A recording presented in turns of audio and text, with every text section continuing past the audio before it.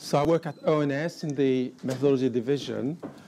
So I'm going to tell you a little bit more about, in more detail, about sample design and the weighting. This work happened over a number of years, so a number of people were involved.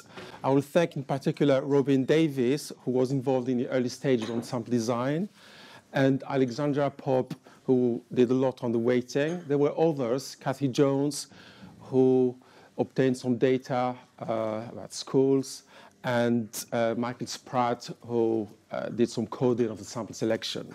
So I'm going to cover three items: the survey design, and then the weighting strategy, and then a little bit of information about the achieved sample, some of the properties.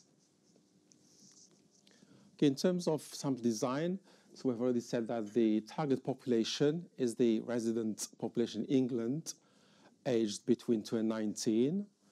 In terms of sampling frame, because of the efficiency in data collection, there were two candidates: the Child Benefits Records Register that was used in 2004 and the NHS Patient Register. The Benefits Register is, I think, now not as good in terms of coverage because of the changes to the child benefits. So we wanted to use the NHS Patient Register, but we had as a backup the benefits record. So thankfully, a little bit late in the day, we have received agreement to use the patient register. So in terms of design, it happened in two stages. In the first stage, we selected postcode sectors. So we have at ONS a list of all postcode sectors.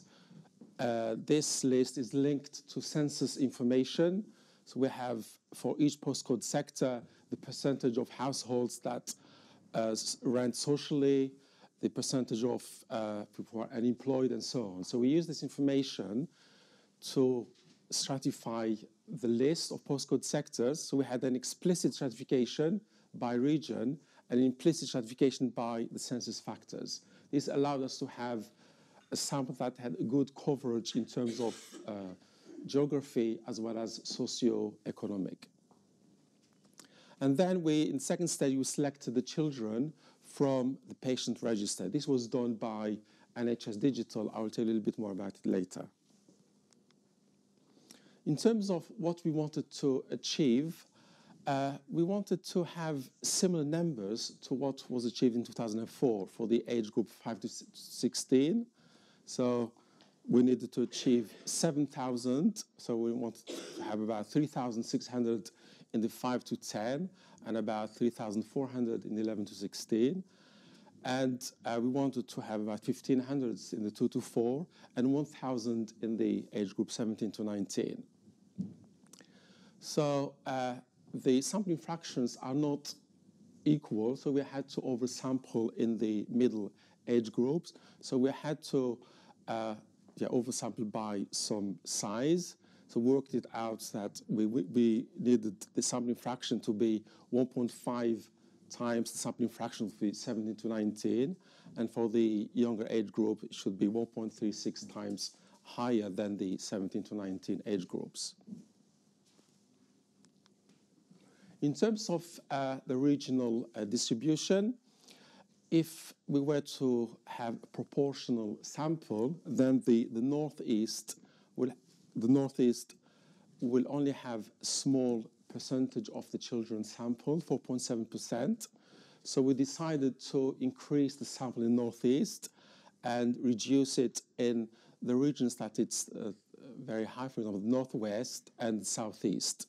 So we ended up with the percentages on the right-hand side. So we can see that the lowest is 8.5 and the highest is 15.5 in London. So we didn't want to reduce the sample in London. We anticipated higher non-response. So using this information, we calculated the number of postcode sectors that needed to be selected in each region. In terms of the calculation of the sample size to issue, so we had to make assumptions. We assumed that there will be about 5% of children that would not be eligible because their address is incorrect and that sort of thing. And we assumed a response rate of 62%. That was probably optimistic. I think in 2004, they achieved, I think, 65%, so we reduced it a little bit, but I think it turned out to be rather optimistic. So we calculated that we needed to issue about 16,000, a sample of 16,000 from the patient register. So we decided to select 42 children in each postcode sector. That was seen to be manageable for field data collection. So we selected 379 postcode sectors, and the selection of these postcode sectors was done proportional to size. I will explain a little bit more later how this is done. And again, in anticipation of lower response rate, we selected a reserved sample of 80 postcode sectors. And we used exactly the same design.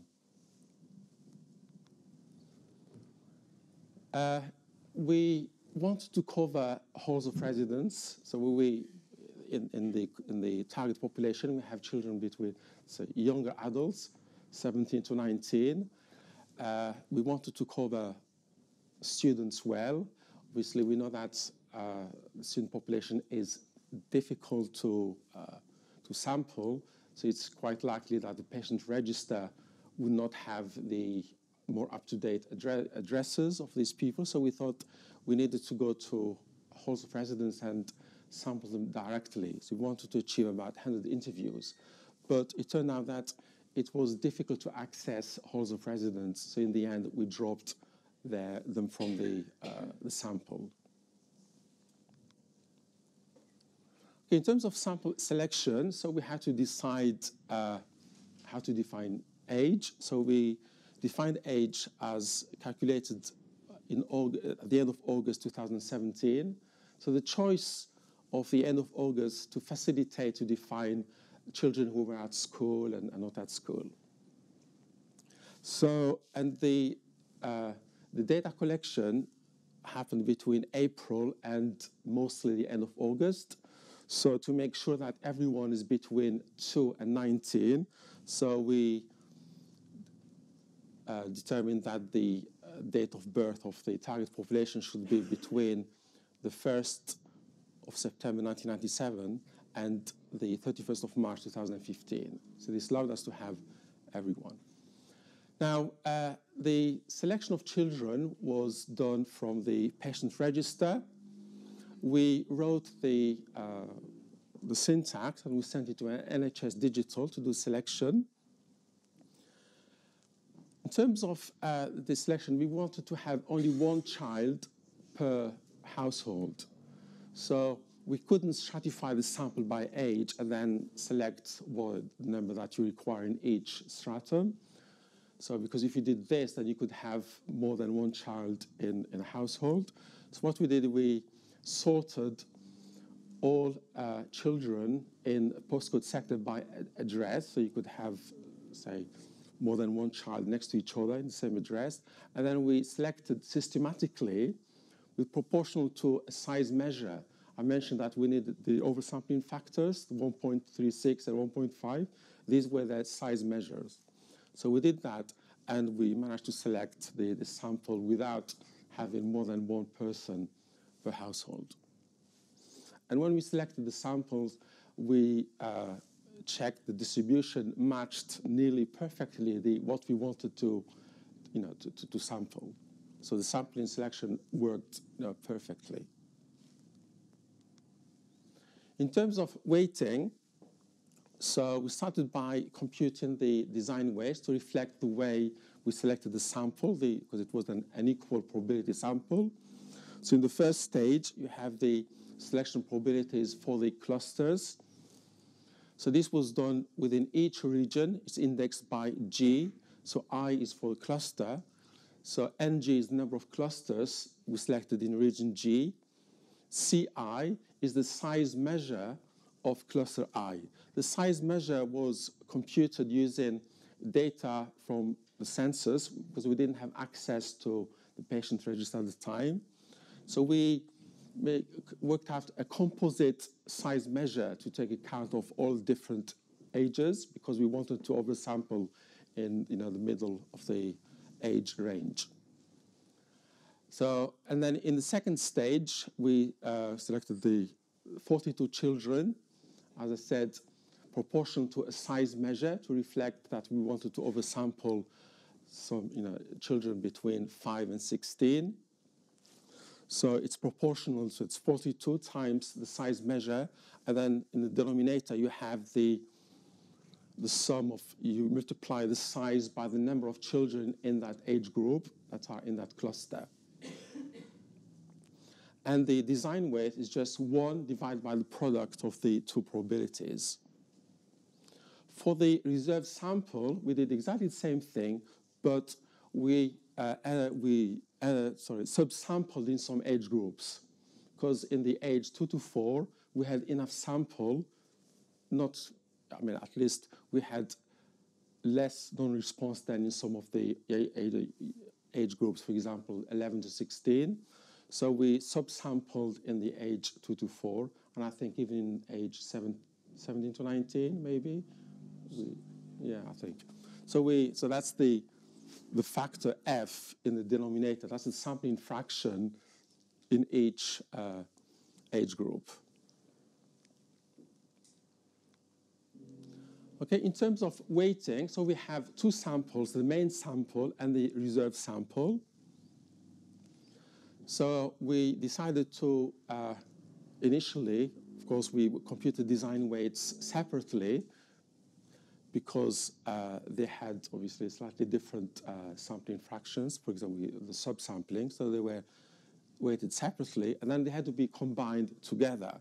So we combined them in terms of what's called effective sample size, to account for the issued sample size and the design effect that stems from weight variation, because in the reserve sample, we subsampled in some age groups, which means that the weights had more variation.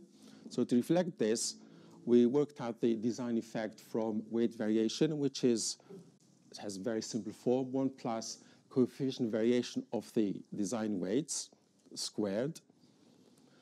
So we combined them, and then we wanted to do some adjustment by single year of age, because the sample may not be very representative for each age group,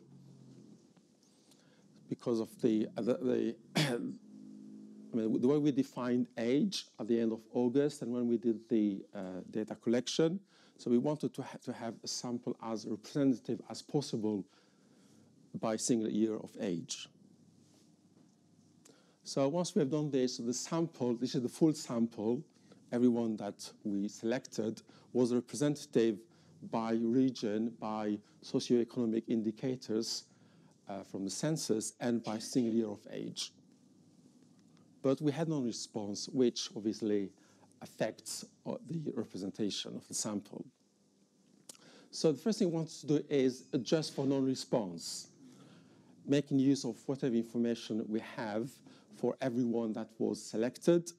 So we had everyone's age from the patient register, and we had some information at area level, for example, where the index of multiple deprivation, and whether it's a rural or urban area, and whether it is a main sample or the reserve sample, because we noted that sampling response was slightly worse in the reserve sample, so we needed to account for this. So we fitted the model, and we computed the predicted probability that someone would respond when you have the age and the region and the characteristics of the postcode sector. And this gave us the design weight after combining the two samples divided by predicted probability gave us the pre-calibration weight. So in terms of weighting, the final stage, we calibrated the non-response adjusted weights to ONS population estimates. So we decided to do it for different age groups, 2 to 4, 5 to 9, 10 to 15, 16 by itself. Because 16, they are different. Some of them are not at school, so it's quite an interesting age group. And then 17 to 19. So the population estimates were by sex and region within each age group.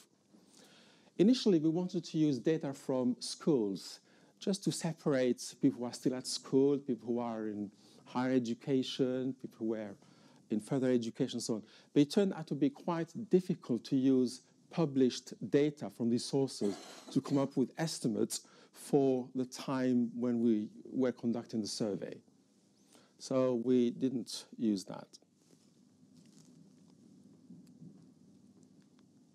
Okay, so a couple of pictures and some data about the achieved sample. So I have here the plot of the final weights in the age group 5 to 16. Obviously, the 5 to 15, so they were not weighted all together, but this is, we put them all together. We can see that the distribution is nice and symmetric. We have a small number of cases with large weights. These happened mostly in the 16 age group, because we see the sample is quite small, 16, it's only one single age. And in some regions, we had slightly poor response, which meant that the weights were slightly large. In terms of the achieved sample, so we wanted to see how well how representative it is in relation to some other characteristics, which we did not use in the weighting. So we looked at ethnicity. So we used data from the school census, so to obtain the distribution by ethnicity. The school census data for ethnicity does not include private schools, so it didn't have the full coverage, but it was still useful. So we can see that the estimates are very close. I think we can explain for white, for example, according to the school census, it's 74.9. According to the mental health survey, it's 75.5. Some of this comes from the fact that the school census did not include private schools, which have a large proportion of whites. But they looked really good. So I was quite surprised by how well they fitted. We also computed I haven't got this in the slide, the number of students, people under 20, so in the age group 17 to 19, number of people who were in higher education, and the estimates we got from the survey was actually quite close to the rough estimate which I can obtain from HISA data, which was encouraging, because we were worried that we would not capture sufficient number of students. But because the data collection, I think, for students happened late, around June, July, I think. I'm not sure, but we managed to actually capture probably most of the students in that age group, under 20. Okay, in terms of the effectiveness of the design, one measure is what's called the design factor, the design effect. This captures, this is kind of compares the design that we actually used against a simple random sample. So our design is clustered by postcode, and it's an equal probability sample. So there is weight variation, which increases the design effect. Clustering increases the design effect. But our sample was stratified, which tends to reduce the design effect, and weighting to population estimates tends to reduce the design effect. So the net effect is what's given there, design factor, and we can see that they're all very close to 1, which means that there was very little loss of efficiency from using a cluster design and an equal probability sample.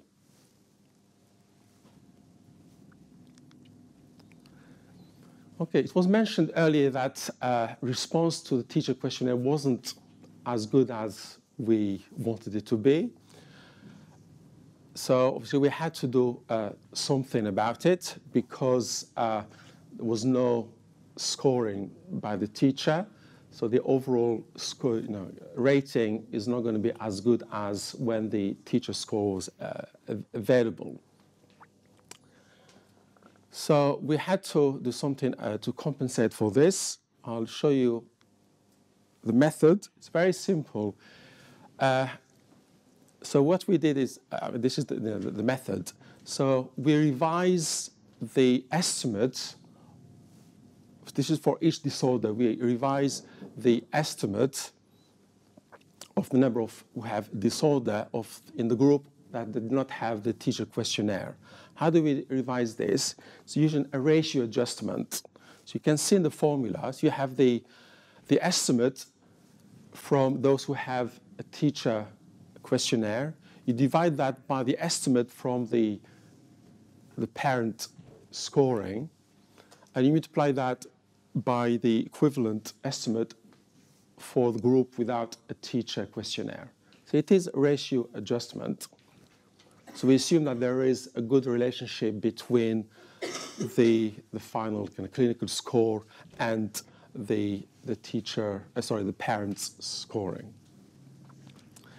And to implement this revision in the weighting, because we don't want to compute this revise for every group, so we wanted to incorporate it directly into the weighting, and this is done by working out that teacher adjustment factor.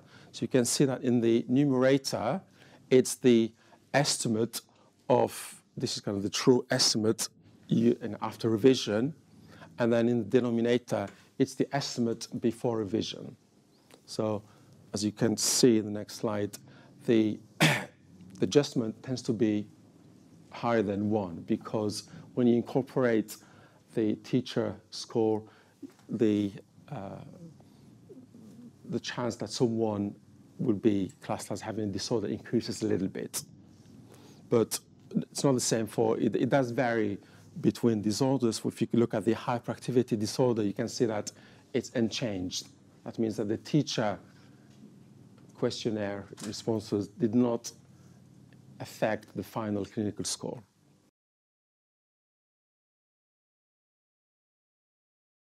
I want to have a chat now about how we actually collected the data from the children and young people and the parents and the teachers as well. Just to reiterate what we set out to do, so we aim to collect data about 9,500 children and young people. The emphasis on the word about, there's lots of different ways you can explain this, but we collected information from multiple informants, so we aim to have assessments of mental disorders for 9,500 children and young people. And as we've said a few times now, we look to collect that information from parents, from children, and also from teachers as well. And I've got some slides now to show how that differed depending on the age of the child, which might explain why there's some differences between where a teacher interview was present and not as well. The mode of collection we did primarily was computer-assisted personal interviews and self-interviews. Essentially, we collected a lot of information of different topics. The majority of the interview was conducted by an interviewer-administered mode, with the questions being asked by the interviewer to the parent or to the child. But we also collected some sensitive questions as well, or things that might have been biased by the fact if it was said out loud in front of a parent, such as smoking, drinking, drug use, and other behaviours as well. So what we wanted to do is have this self-completion mode included in the questionnaire. And as we've said before, teachers, we unfortunately couldn't send an interviewer to interview every teacher, so we did a paper and online questionnaire for teachers to take part. So for 2 to 4 year olds, we interviewed the parents only. Funnily enough, as Tamsin said, although it would be lovely to chat to a 2 to 4 year old, perhaps that information is not quite as helpful. I've got a 3-year-old at home who thinks that the word yesterday means any time in the past. So I guess that kind of time frame is lovely, but might not be that helpful. So asking the parents, we did the interview administered questions and also self-completion. For 5 to 10 year olds, it was the same for the parent, but we introduced a teacher interview for this age group.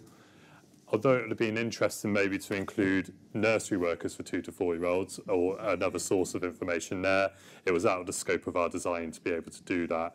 And it might not have provided consistent enough information for you anyway, because not all preschoolers are in nursery. For our 11 to 16-year-olds, this is where we collected the most information from the most sources. So we had our parent interview, we had our teacher interview as well, but we also interviewed the 11 to 16-year-old themselves. And the questions were either administered by an interviewer, or there was also the self-completion element as well of some of the questions that were more sensitive, as we mentioned. And then finally, the 17 to 19-year-olds. The primary point of contact for 17 to 19-year-olds was the 17 to 19-year-old themselves. They are becoming essentially an adult in many definitions, and they were our primary source of information. But we did attempt to get interviews with the parents where possible as well. And I've got a slide to show what numbers of interviews we had per informant later on.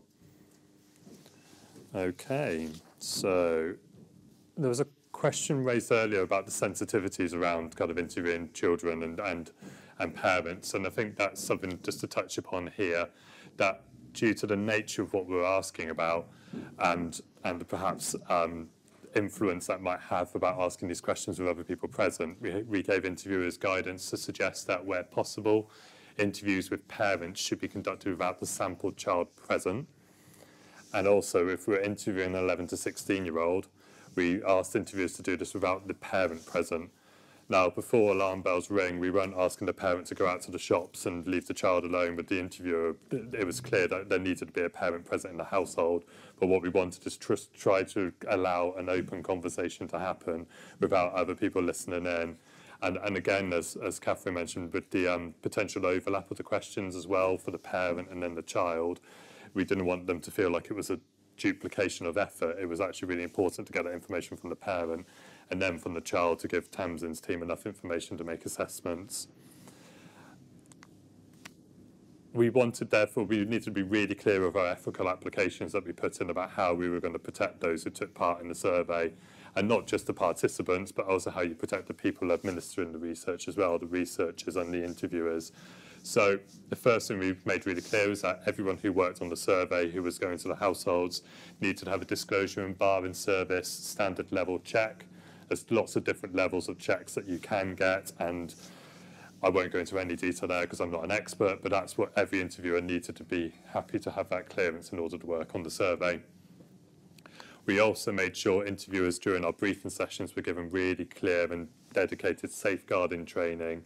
And I'm not sure how many of you are familiar with the term of safeguarding and what it means, but just for those who aren't, essentially we're talking about protecting people's health, well-being and human rights and enabling them to live free from harm, abuse and neglect. Now those are the 3 key words there.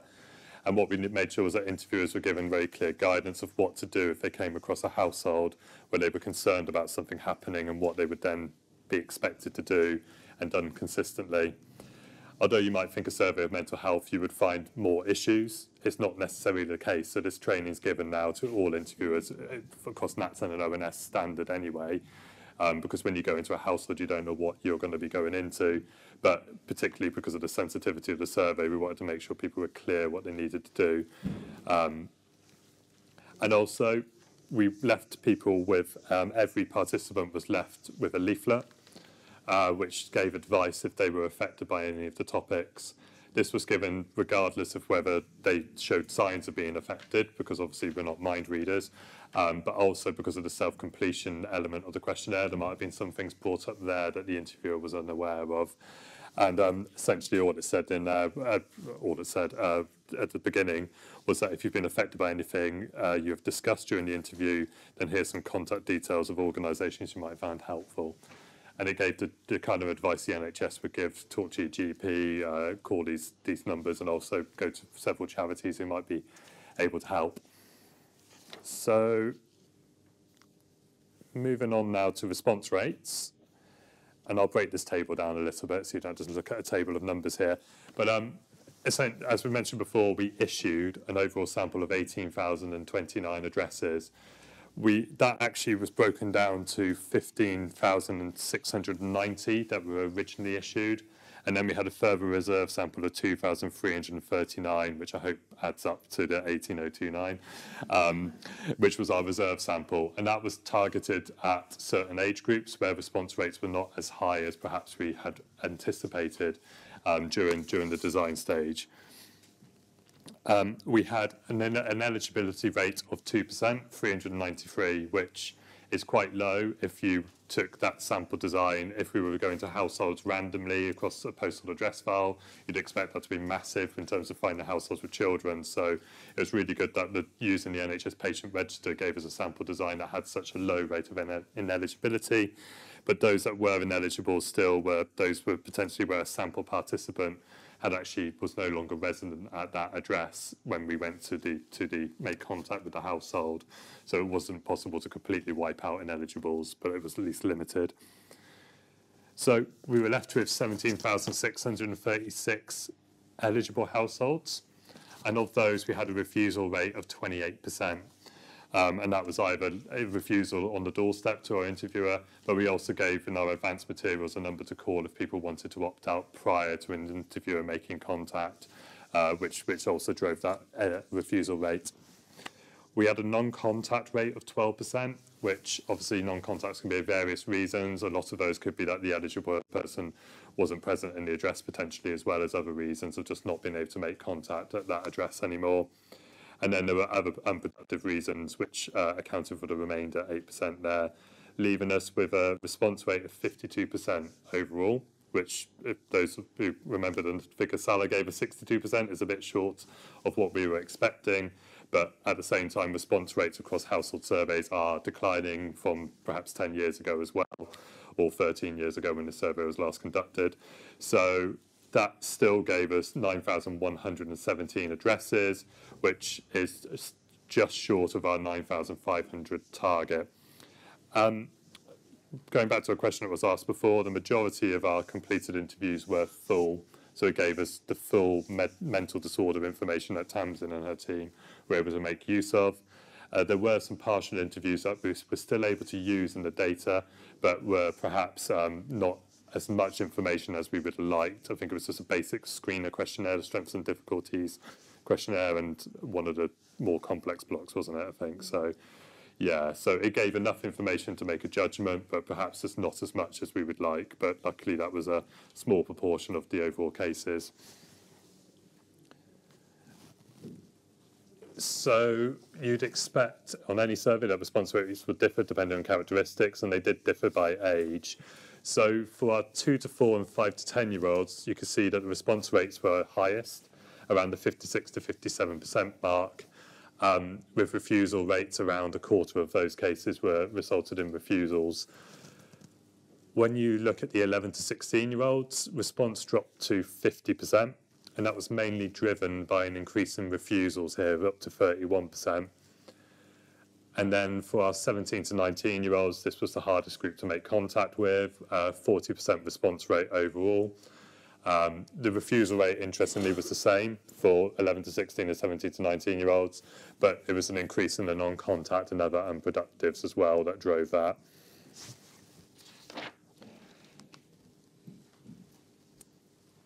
So obviously that's what we ended up with, but just a little bit to talk about what we tried to do to improve response throughout the survey. Katharine mentioned earlier about the advance letters we sent out, and there was a little bit on the bottom that showed about an incentive. What we offered every household was an unconditional £10 incentive to take part in the survey. This was a post office voucher, and I think you just trimmed the bottom of the letter off, took it to the post office, and it would give you cash in return if it was that simple, wasn't it? Or something along those lines. I didn't take part, so I don't know how it worked. I never got one of those. But essentially, it was an unconditional incentive to the household that they could take part, and obviously there's evidence to suggest that's a goodwill gesture, encourages participants to take part in the survey. 11 to 16-year-olds as well were entered into a prize draw, which gave them a Love to Shop gift card of £20, and there were 50 successful participants. I won't say winners, because that might have correlations with other things which we're not endorsing, but they were selected at random to win a voucher at the end of it, basically. We then had a named sample, which was another really big bonus to try and promote the survey and maximise response. So we had a person-level sampling frame, which meant that we could address letters to parents with the named child on it. So if you receive a letter through the door, if it doesn't have your name on it, you're probably going to chuck it in the bin if you don't know what it's about. But having the name of the child on the letter just distinguishes it from other mailings that come in and hopefully gets past that first step of not being looked at. So that was a really helpful thing to try and maximise contact.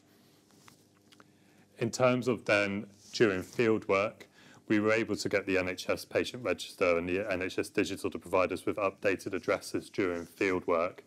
So often people move addresses potentially quite regularly, but from the point the sample was drawn to the point we wanted to make contact, someone might have moved.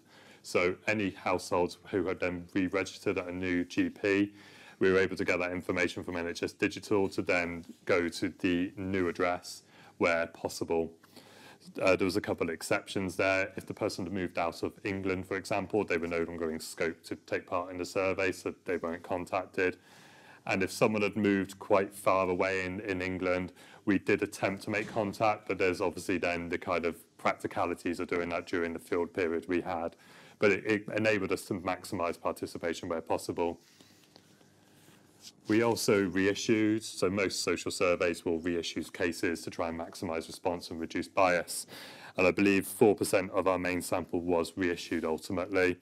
And this included those addresses where no contact was made, and also those addresses that had refused, but were maybe soft refusals, or circumstantial refusals, which meant that if we went back again in the future, they might be able to take part now. And as I mentioned before, we did issue a reserve sample. So all things, all these things that we try to do, obviously there's still limitations of how successful they are. So issuing a reserve sample meant that we were able to boost the response to the target number of interviews we wanted to achieve, but it doesn't necessarily improve your response rate because you're adding extra cases in to begin with. But it was useful to try and maximise the number of people who did take part. So this next slide gives you an idea of what the interview length was. I just want to caveat it why there's the word provisional and a little footnote on the bottom. This was done based on a selection of cases. It's not done across the whole sample, but it does give you an idea of what we found roughly to be the interview length. And what we did find is that overall cases are around the 60 to 90 minute mark on average. You probably expect those that were shorter were probably those where one-person households took place and where one-person informants took place, and those that were longer were the ones where two informants took place in the survey. But also that could be the ones that were really longer were the ones with the more complex issues at hand, which meant that there needed to be a bit more, more information given, and perhaps some more multiple visits going on in those households as well. But anecdotally as well, we found when talking to interviewers, those really long interviews, although were challenging, they were perhaps most rewarding and important interviews to take place as well. I'm going to skip this slide because Katharine's talked about it already, so it probably doesn't have much value. But what we then found in terms of teacher response was that overall, of those eligible to take part, we received consent from 89% of those to take part in the survey. And then we, of those, as Katharine said, we needed to clean a lot of that information to make sure that it was appropriate to make contact with schools. So we weren't writing to the Flamingo class head teacher and things like that. So we actually invited 86% of our eligible sample to take part in the teacher questionnaire. And of those that were eligible to take part and invited to take part, 63% then actually provided a response. So there's two things going on here. You've got the percentage of what was eligible and ultimately the percentage of what was who were invited. But to put it into numbers, 3,595 teacher interviews or questionnaires were returned. And that differed depending on the mode. So 2/3 were conducted on paper and 1/3 were conducted by online. And maybe we were expecting a higher uptake on online, but it was good that we were able to offer a multi-mode approach to try and maximise as many responses as possible here. This slide now goes into a bit more detail to show the number of responses or information we received from each respondent by their age of the sample child. So for our 2 to 4 year olds, we received 1,463 interviews with parents. So that was information on 1,463 2 to 4 year olds. For the 5 to 10 year olds, we had 3,595 interviews with parents, which were the primary source of information. And then we had a teacher interview with 2,050 of those, which I think works out at around 57% of those where we wanted to get a teacher interview, actually provided a teacher interview. For the 11 to 16-year-olds there, you can see we had 3,121 interviews with parents who, again, were the primary source of information. We then got interviews with 2,609 children and young people, and then subsequently interviews with 1,545 teachers. Now, it's important to note here that that figure at the bottom, 1,545, doesn't mean we had 3 sources of information, because Tamsin's team might have got information with just a parent and a teacher without the child present. It wasn't kind of a sequential approach to this. And then finally, for our child and young people, we had 936 children and young people. I say children, these are 17 to 19-year-olds, basically, so young people. It's 936 young people who took part as a primary source of contact. And then subsequently, 421 parent interviews were achieved, which is quite a low uptake, 45%. But again, it was the parent, the child and young person, the 17 to 19-year-old who were mainly making contact, and there were many reasons why a parent wasn't possible, potentially not living at the addresses of the sampled young person. So my final slide is to show, we talked about earlier about the impact of non-response at a unit level, so the respondents, but I just wanted to finish on showing what we had at an item level as well. And this slide shows you the key break variables we used in our reports, which I think the next session will show you the results from the survey by these key break variables. But it gives you an idea of the levels of non-response we had to individual questions by age group. The usual suspects are on there, so income, benefits are questions where it's often quite hard to get information from households. And for our 2 to 16-year-olds, we had around 10% item non-response for these questions. There were other questions around family function and parental mental health where we had a low level of item non-response, but albeit numbers there. For our 17 to 19-year-olds, we did have a higher level of item non-response, around the 50% mark for household income and benefits, and also for the family functioning. Now, if you take that back to the earlier slide, that's probably driven by the fact that a lot of parents were unable to take part. And with all data collection that we do, we have to make assumptions around what we collect and what interpretation that has. So when we did our analysis for 17 to 19-year-olds, we did exclude those who didn't, item non-response was excluded from our analysis. Obviously that will affect people's interpretation, but you have to make assumptions as well. So we assumed that those who did not take part would not adversely affected the estimates, and that was made clear in our results as well. But it's just to highlight here the levels of item non-response in each question that was available on the survey.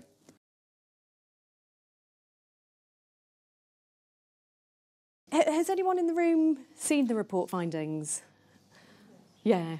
Okay, a little bit. So we'll try and kind of get the right balance of not overloading you too much, or just let me know if you want me to slow down or whatever. But basically, these are, as Tim said, there's been a whole load of topic reports that have been published.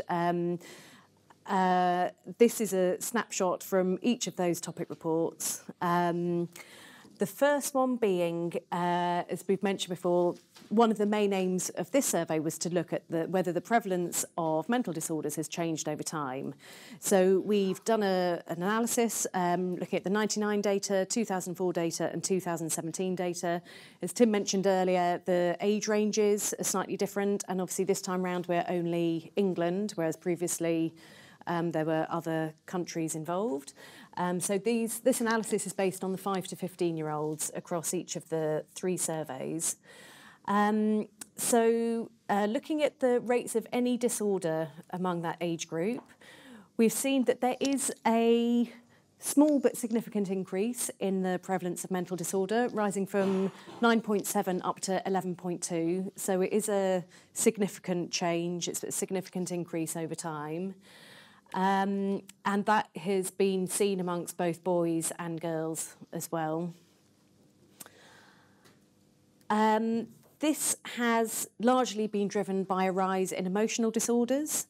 So you can see there from that line, it's 4.3% in 99, and it's risen. Prevalence of emotional disorders has risen to 5.8% in 2017. The prevalence of behavioural and hyperactivity disorders is pretty stable. So, as I mentioned, this has largely been driven by a rise in prevalence of emotional disorders. And it's just interesting to look at emotional disorders a little bit more by boys and girls. In this slide, you can see that it has been an increase in both boys and girls. So amongst boys, it's risen from 4.2% up to 5.6%. In 2017, and among girls it was 4.4% in 99, and that's risen up to 6.1% in 2017. More detail around the trends can be found in the first topic report that's been published, but they're the kind of headline findings from that report. Actually, do you want to... You're meant to do this. Yeah. Okay. Sorry, we're just going to swap over now. There you go. We're following the same format that we did when we presented this to a press briefing, but we're going to do it a bit quicker, aren't we? So, yeah. That's all right, no problem. I'll probably do the same as well. Yeah, so the trends were one of the key things that we wanted to cover, but also it's to give you an idea of what the snapshot was in 2017 about the presence of mental disorders. So we found 1 in 8 5 to 19-year-olds had a mental disorder in 2017. And to put that into context, if you have a classroom of 24 children, 3 children would have a mental disorder based on these statistics. We also found that 1 in 20 children and young people experience more. 1 in 20 children and young people have experienced more than one met the criteria for 2 or more individual mental disorders at the same time. So that's known as comorbidity, essentially, and children with more than one mental disorders can have complex needs, which is important to know the rate of children with comorbid mental disorders. As I mentioned before, the preschool children were included in the survey for the first time, and we found 1 in 18 preschool children, that's 5.5%, had a mental disorder. And early childhood is an important phase for children where a child develops language and other social skills, so it's really important to capture this information, particularly before they enter the educational system as well. So 1 in 18, 2 to 4-year-olds, as we've just mentioned. Rates increase with age, essentially. So for 5 to 10-year-olds, we found 1 in 10 5 to 10-year-olds had a mental disorder. That's 9.5%. Increasing to 1 in 7, or 14.4%, secondary school-age children. That's 11 to 16-year-olds. And it was highest in 17 to 19-year-olds, 1 in 6, or 16.9%. We also found there were differences between boys and girls by age. So for 2 to 4s and 5 to 10s, you can see that the rates were higher in boys than girls for the presence of any mental disorder. When we get to secondary school age, we found that kind of levelled off a bit, and in fact there were similar rates of mental disorders in boys and girls at this age. And then for your 17 to 19-year-olds, there's a big difference. So the rates of girls, 23.9% of girls, what's that, nearly 1 in 4 17 to 19-year-old young women had a mental disorder, compared to 1 in 10 boys, young men at that age. The types of disorders differed as well by age. So for 2 to 4s and 5 to 10s, we could see behavioural disorders were among the most common type of disorder experienced for these age groups. But when you look at 11 to 16s or 17 to 19-year-olds, you can see the increase in emotional disorders becoming present in age groups of that age. So probably as you've seen from these last two slides, the 17 to 19-year-olds are where there's the highest rates of mental disorders. So just to take a focus on that group, we found nearly 1 in 4 had a mental disorder, as I mentioned before. We also found that just over 1 in 5 young women had an emotional disorder as well. That's 22.4%. And perhaps quite shockingly, 1 in 2 young women with a disorder had reported having self-harmed or made a suicide attempt, which is very striking. We found differences between region. The differences between region here, I believe, show that there were differences between London and the rest of the England, not the UK, but the differences between other parts of England weren't necessarily significant. So we were able to say that London had the lowest rates of mental disorders, but we weren't able to then compare those with the other regions due to the overlapping confidence intervals and significance tests that we had. We also found differences between ethnic group, with the white British children aged 5 to 19 had higher rates of mental disorders compared to other ethnic children of ethnic backgrounds, as you can see there on this chart.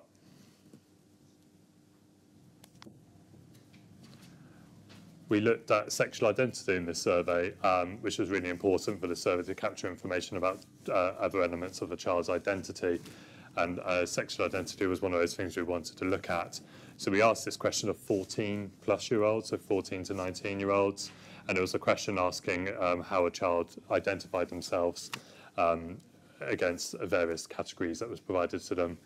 And we found that young people who identified as either lesbian, gay, or bisexual, or as another non-heterosexual sexual identity, the wording in the question was a bit more friendlier than this, only a little bit, were more likely to have a mental disorder compared to those children who identified as heterosexual.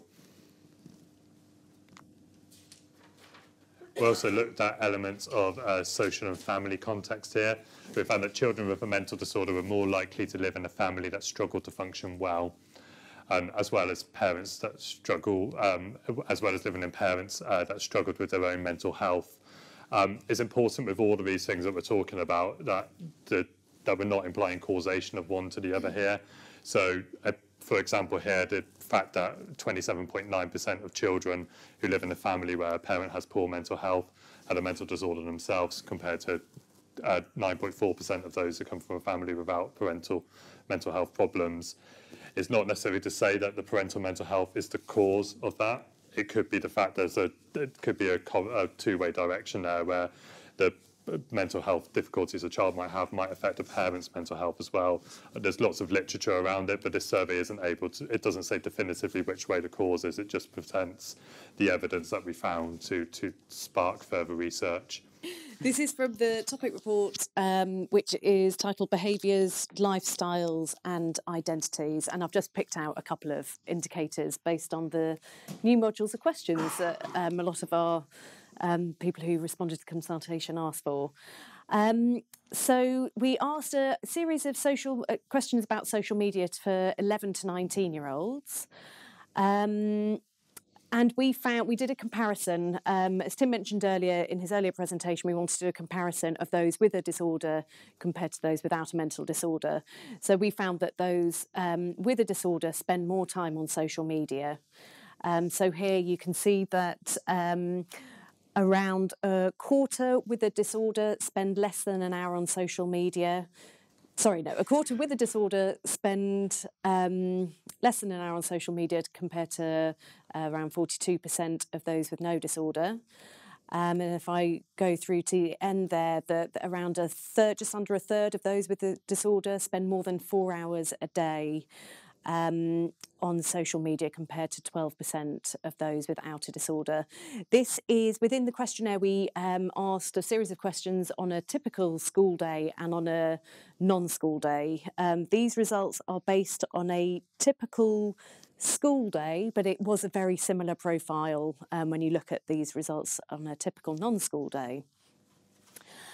And looking at the impact of social media, we asked a series of questions which the 11 to 19-year-old either agree, disagree statements. And we found that those with a disorder were more likely to compare themselves to others, to report that the number of likes, comments and shares impacted on their mood, to also spend more time on social media than they meant to, and also that they couldn't be honest about their feelings. So yeah, quite kind of striking results there. And just picking up the cyberbullying questions as well. So we asked 11 to 19-year-olds their experiences of being cyberbullied, but also a series of questions of whether they had ever cyberbullied others themselves. So this first slide is on those that reported having been cyberbullied in the last year.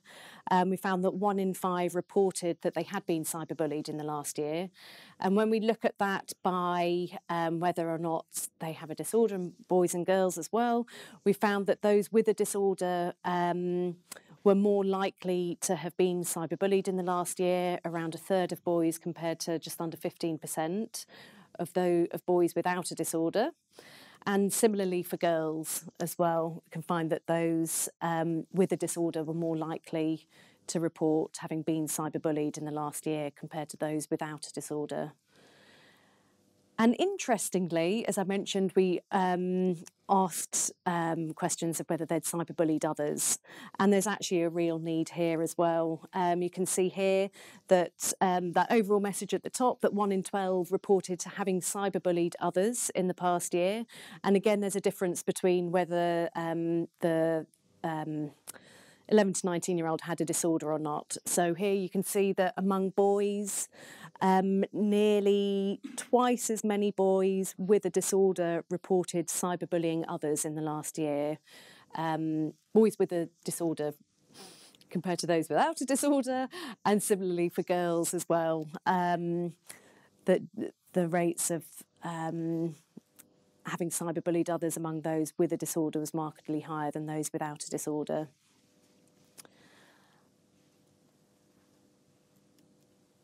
We also asked a number of questions, as we've mentioned, around risky behaviours. This is just very broad summary, but we found that children with a disorder were more likely to have taken illicit drugs, 13.9% compared to 4%, to have drunk alcohol, 36% compared to 22.7%, and also to have ever tried a cigarette. Some of those questions are then within the questionnaire broken down into more detail, but they're the kind of headline findings from that module of questions. And then just to touch on the questions that we asked around education and service use. We found that children with a disorder were more likely to have played truant in the past year. It's quite a big difference there, 8.5% compared to just under 1%. And also children with a disorder more likely to have been excluded. Again, a big difference there between those with a disorder compared to those without a disorder. So there's a real need there as well. And hopefully this information will be really useful for schools. Again, in the report, it's in the professional, I've forgotten the title of the report, the service use report. Professional help and educate. There's more detail in there around these figures.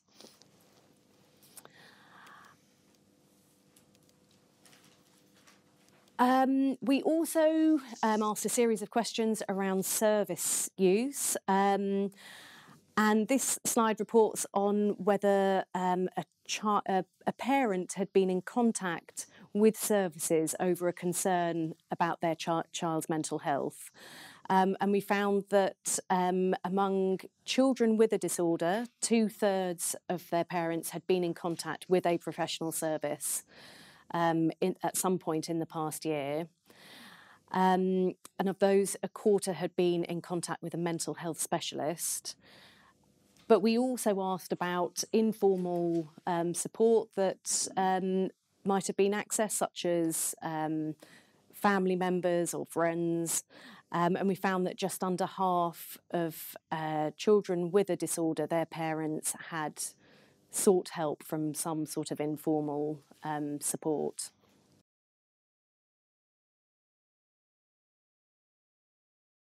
I'm going to talk a little bit about some of the really hugely important work that we have done from the data from the previous surveys. And then, unfortunately, Dan Collinson from NHS Digital was going to come and talk about data access, but was not able to make it. So I'm going to do my best to stand in for him, but I'm not part of NHS Digital, so I only know what I've been told so far.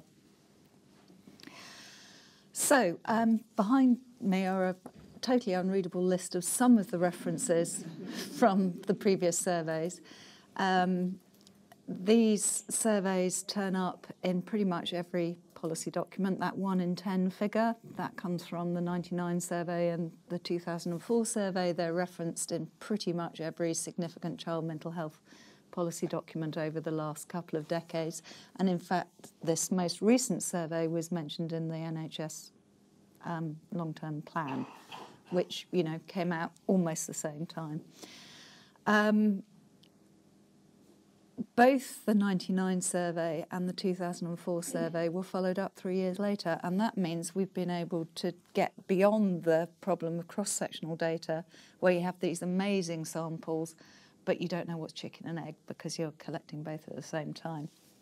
So, in fact, my PhD was on the first survey in terms of, okay, so we've done this amazing survey, we now have UK estimates or Great Britain estimates of how many children might need a service, but how many of them do we actually see? And okay, we ask at the time, how many did you see? In fact, I'm sure Howard wouldn't mind me saying, in the first survey, because it was kind of everyone was in a hurry and it was kind of an add-on, you couldn't differentiate between paediatrics in the general hospital and mental health services, because for most conditions it wouldn't matter, but actually for child mental health, so even cross-sectionally in the first survey, we couldn't answer the service use question, which is kind of really important for government. And it was one of the reasons that they did follow up the survey. So what you see here is the proportion in the dark grey with the psychiatric disorder who have been seen, and a slightly unusual graph because it's not so useful to know how many without a disorder are going to be seen, but if you are a public health commissioner, you do want to know what fraction of your population you might be needing to serve. And there are two things that really stand out, which was just not thought of. First of all, our education services are frontline mental health services, particularly teachers, and they're not trained and they're not particularly supported in that role. The second issue was over a 3-year period of time. This is prospective service use, starting from whether or not there was a mental health condition. Only a quarter of them got to a specialist mental health service, and that was defined quite broadly. So it wasn't only child mental health services, it would have been counsellors in schools, GP services, and in voluntary sector organisations. So it's not just the very specialist services. Now, the heavy burden on schools translates into massive costs. Now, the follow-up data on service use was gathered in 2 stages. First of all, a questionnaire, one at 18 months and then one in the resurvey at 3 years, which said, you know, since we last saw you, have you seen anyone? And then for those who did say they had had service contact, I spoke to them. And a sample of service-relevant screen negatives, so the ones who said they were worried about their child's mental health at both data points, but hadn't seen anyone. You know, if we'd done just a random sample of screen negatives, we'd got a whole load of people who said, no, I didn't see anyone, because you don't go and see anyone if you're not worried. But the ones who are saying they think their child has a mental health problem, they're concerned, yet don't go and see someone are important. And I had thought that I'd be able to work out what they actually got, the same way I would in the clinic. I couldn't. That bit of my PhD, the data just wasn't strong enough. But anecdotally, a lot of these school contacts were expensive multidisciplinary meetings where lots of people come along. There's usually some crisis, often disciplinary. Lots of people come along. It costs a fortune but it doesn't come off anyone's budget. But it's lots of expensive salaries who sit around the room. Nothing much happens. They go away again, and then it all happens again in a few weeks later. I can see some people I know who are teachers nodding. We're spending a lot of money on mental health in schools, and we could be bright and spend it better. And hopefully with the Green Paper we will do.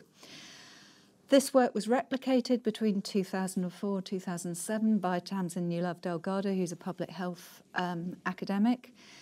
And she found pretty much the same thing. So this wasn't a one-off finding. But also, one of the questions I get asked when I present the survey data is, yeah, but they grow out of it. How many of these kids have the equivalent of a cold? Well, I could show you other data that shows that symptoms and difficulties persist, as do disorder. And it's the same for services. So if you think about the children who have no disorder, either at the baseline survey or follow-up, then you've got some children who start off with a disorder but it resolves, or you have children who don't have a disorder to begin with and one emerges, and then you have the poor souls who have a disorder at both time points. And your chances of being in contact with an educational professional, that's almost a dose response. So the kids with the more severe problems are getting more services, but not very many of them. We need to do better. And this is the same thing for any service contact. So to pick it apart, the bottom blue line is the children who are, the symptoms of the children who don't have any contact. So this is dimension rather than disorder. And you can see they're scoring quite low. The dotted line, which is round about where the red line for the children with service contact at both times, is hovering around the borderline and abnormal is above it. And that may surprise you with the strong association with disorder, but actually the Strengths and Difficulties questionnaire doesn't ask much about eating disorders or autism, for example. So it is quite possible to have a mental health condition and not score above the clinical cut point on the Strengths and Difficulties questionnaire. But basically, one thing we can be proud of is the kids with the worst problems are the ones that are accessing services. And that, when I presented this data in the States, they're surprised that wouldn't be the case. It would be around whether you had insurance or not. So I said symptoms and impact persist. Actually, once you had 2 surveys that could use the same methodology and were followed up 3 years later, then you can start studying persistence of disorder, which very few people have done, because even with this massive 10,500 children in the first survey, we were left with just over 929 with a disorder. And then when you break that disorder down into types of disorder, you very quickly run out of power. But then we've got 2 big surveys, or possibly now 3, if we can convince anybody to follow the 3rd one up. And you can start looking forward because you have enough cases. And really interestingly, we found the same that Michael Rutter found in the 1970s with the Isle of Wight, which is about half of those when you... I've called it persistence. Of course, it's not. We've got two snapshots. We don't precisely know what's happened in between. But kids who have any disorder at one point, half of them will have any disorder at the next point. It won't surprise the child psychiatrist and probably anybody else who works with children that the disrupted disorders are the ones that are more likely to be persistent. And when I'm talking here about meeting the same diagnostic criteria, or what we'd call homotypic persistence, because actually it's possible that you start off with an anxiety disorder and say end up with depression, or you start off with ADHD and you end up with conduct disorder. That would be heterotypic persistence. So you can study any disorder to any disorder, and then after that, the data I'm going to show you, because it gets hideously complicated when you start thinking about one disorder going off to these other disorders. We are just about to submit and publish on it. But the disruptive disorders have a higher rate of persistence than the emotional disorders. And then these are the factors that predict from baseline. The ones in black were in our final model. The ones in purple were bubbling just under, but we were doing lots of tests, so we were very strict with our significance levels and our confidence intervals. And you'll see we didn't have enough power to to really study depression. So adding this third survey in would allow us to think about depression. It might give us enough cases to start thinking about autism and eating disorders, which we couldn't do because they weren't measured in the first survey. So yes, anyone who's got the ear of government or funders, push to get these followed up. And just on a completely different tack, and because I know a lot of people here are methodologists, I want to show you something a bit more akin to methodology, rather than the very sort of practical stuff that I've been talking about. So, when you work in a clinic, you have a real problem knowing whether you're doing any good. People don't give psychiatrists presents, really. They often drop out of treatment. You know, we deal with people at tough times of their lives and in tricky situations. And how do you demonstrate to commissioners that what you're doing works? And one way is to use routine outcome measures. But as the statisticians will tell you, you've got several reasons why that on its own is not good enough. Now, those of you who've got children will know that you get a little red book, and in it has some charts which are based on epidemiological data. Actually, they come from the 1970s, so they probably don't relate very much to your children. They're stratified by gender, so one for boys, one for girls, but by nothing else. But they're good enough to keep an eye on kids' weight and height and body mass index. So Robert and I were thinking, well, can't we do something with this data? So we persuaded ONS and DH that this was worth doing, and they did a 6-month follow-up of the first third of the kids who were surveyed in the 2004 survey, from which we tried to empirically build a model that would give you the added value score, because you will get a drop for children who attend a clinic, whether you're any good at all. So if you're a clinician, don't worry about your outcome measures, because they will look all right. And the reason they will look all right is that childhood mental health problems fluctuate, but people come and see you when they're bad. And they may sit on a waiting list for ages, but I reckon if you were taking regular measures, there would be a differential with higher scores amongst those that actually kept their appointment compared to those that don't turn up when you call them in, because actually it's a bit better now. The other thing is attenuation. Now, this is a really irritating epidemiological phenomena whereby if you measure something twice, people just report less the second time round, and there's no way past this. And then something called regression to the mean. So these are, again, the SDQ data. Time 1, our baseline survey. Time 2, the 3-year follow-up. Those scoring 1 standard deviation above at the top and below, and then those in between in 3 lines. And what you can see is those that were high scoring and low scoring, as you would predict statistically, it's just an irritating thing. They move towards the mean. The problem is, in the clinic, we see that lot. And that's why our outcome data is always going to look good. But, you know, that's not necessarily a good thing if the clinic's not doing very well. You know, those of us who actually want to see whether we're making a difference, that's not good. So to give you an example of attenuation, this is some of the service interviews I did. So different levels of accessing services.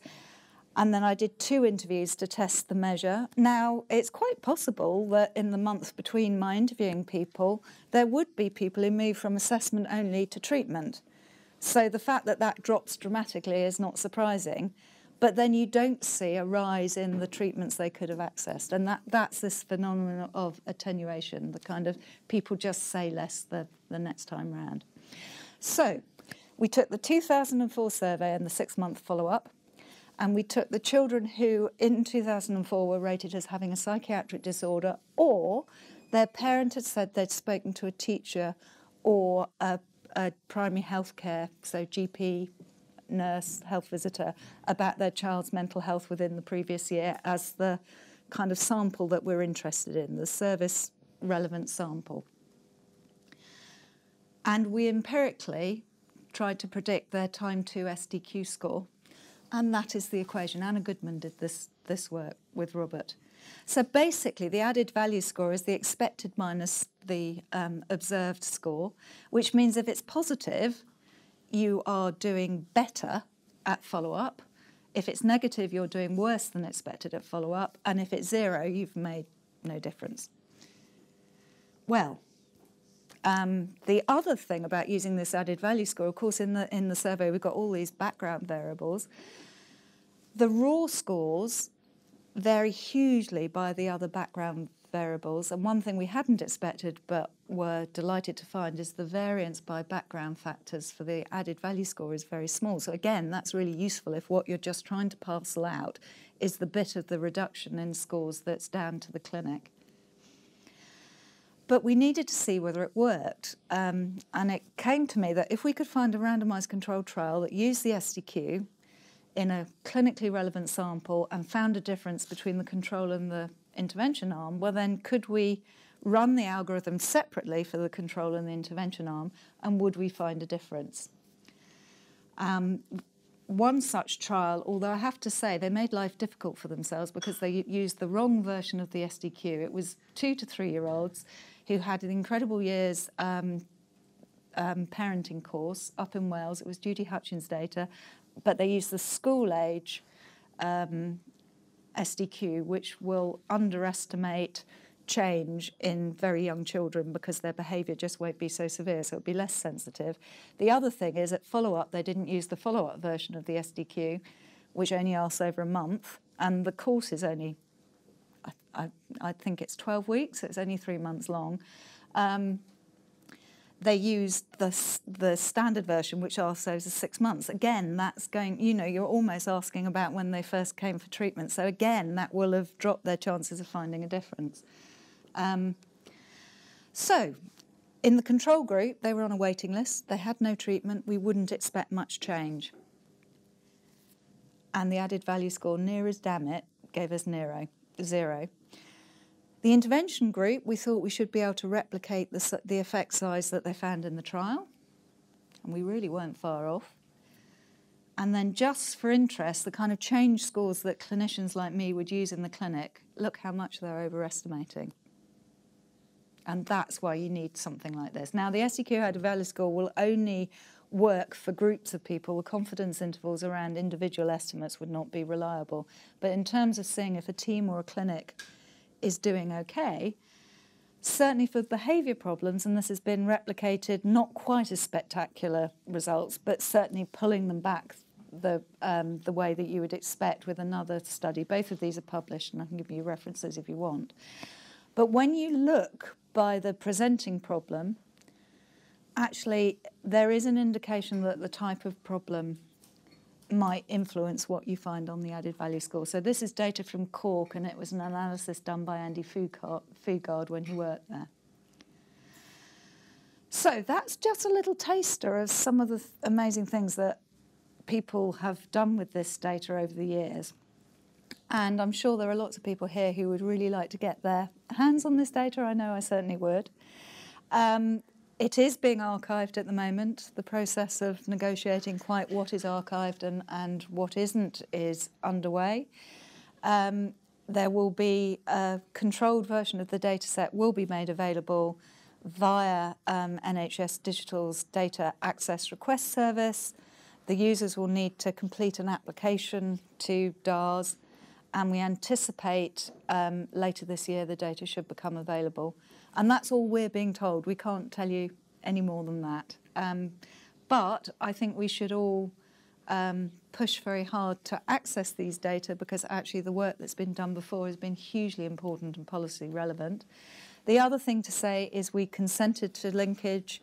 There is a little bit of money left to do linkage, and we're hoping it will be to the National Pupil Database, although there are issues to resolve both within NHS Digital and the NPD to make that happen. Of all the databases we could link to, actually for these data, the National Pupil Database is by far the most important, but hopefully also HES data, attendance at casualty for self-harm, admissions to hospital, other things would be useful. And they were consented to follow up. So it would be really useful to try and follow these people up if we could. And that's the end of all our presentations, I think.